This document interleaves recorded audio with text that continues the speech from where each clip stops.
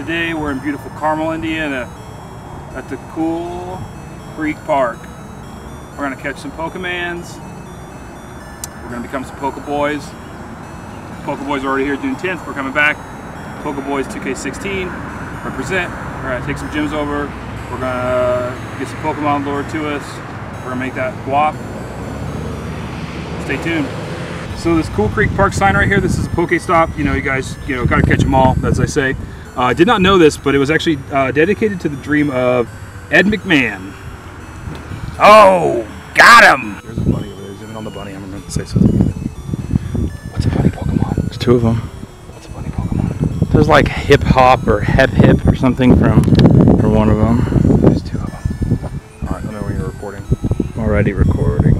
Look over there! Whoa! See the one back there? You get the one over there too? Get a picture with me of these Pokemon. Yeah, that one right there. I got it.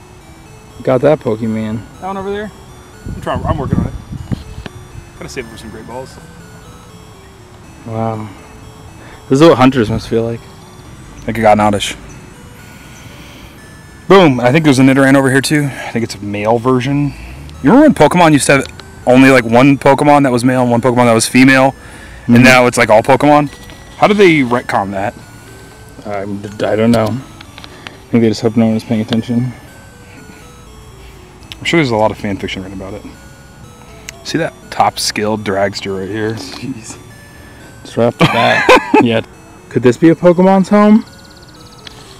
Scientists don't know yet. But they think it could be. We found the wild shell of a war turtle. Could it be that? Or is it a squished Bulbasaur? Or a sewage pipe. Who knows? Here we are in a place that can only be called a true Viridian forest. Let's go see if we can find a Pikachu. Darkness has descended upon us, and only can we hope that we catch a Weedle or a Caterpillar is our only reason to be here in this dark, dank place today. Oh, I hope I catch a weird. Earlier I was in the bathroom and I caught a Weedle, but it hurt when I caught it. What type of water Pokemon lie in the depths of this creek? Only time will tell. Is that a Water Strider Pokemon? Who knows? Was this the final resting place of a sad Jinx or a Gengar before he became a ghost? Someone may have hung themselves here.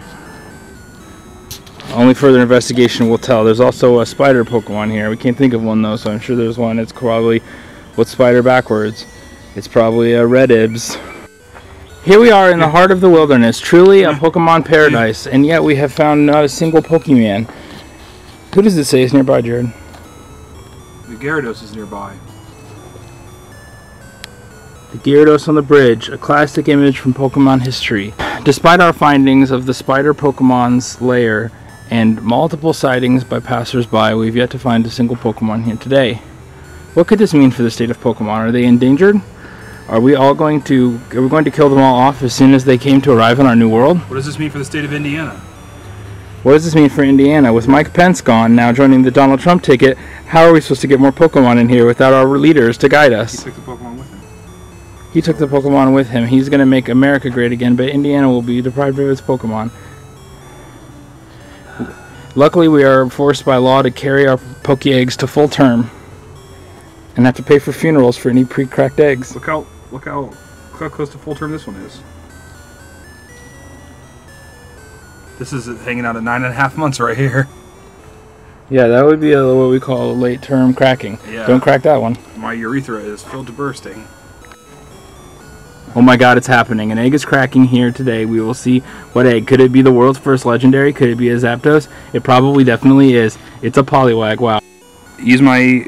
Jared is what we refer to in the Pokemon Go community as a power gamer. He's going to hatch a lucky egg in order to get the most out of his Hatch a lucky egg? I'm going to be transferring some Pokemon and evolving them. But didn't you crack a lucky egg? I already did. It was a Poliwag. Okay, I'm going back up there. That's a lucky egg? So you have to hatch a lucky egg? I don't know. What's the difference? I thought you just used them. Watch this. You can tell because of how smart we are with the game. that we know how it works. But we're definitely power gamers and experts. That is what we call an Aquarion. It is a aqua water-based Pokemon. It's kind of like a fox, but it has a mermaid head. You know why they're called Vaporeons if they are? Or Aquarion? Because they were born in the end of December or beginning of January. Age of Aquarius, the Aquarion. Jared, I need to tell you something. Did you know that there's a way that you can actually decide how your Eevee evolves? How? I don't know, but I saw a headline that said that. So you're a real stupid idiot for not doing it. That's all you should know. Ha ha ha ha. We got you. Here we are once again at the creek today, looking for Pokemon. We have not found really any here, except we did catch an Eevee. But we came upon the startling discovery: a single child's boot, alone, drenched, covered in mud. Was someone killed here? Murdered? All for their love of Pokemon? What could these paper and this flower have to say about it? We don't know, but we're on the case. We'll follow up if we find any more details about this one-legged child gone missing. This Pokemon has a name tag, and an ant is crawling on it. What makes this tree so... Did I say Pokemon or did I say tree? I can't remember. This tree has a name tag. What makes this tree so important that it gets a name tag? That's what I want to know. Jared caught a real Pokemon here. This is called an Anthrax, and it is the first chemical weapon-based Pokemon. I found some footprints of a wild Pokemon, and here is its dam. What would the Pokemon Beaver tracks think of this? The murder mystery continues. First, a lone child's shoe. Now, evidence of a passionate murder. This is commemorating the weed that was named Butterfree. Used to smoke this every day, and he would get mad blazed off this chronic. And you can see here that he died from it eventually, and that's why they put these old statues up to honor Butterfree, the dead. The authorities are now circling the park looking for the murdered child. We'll let you know when we know more. I caught one! Call Magikarp!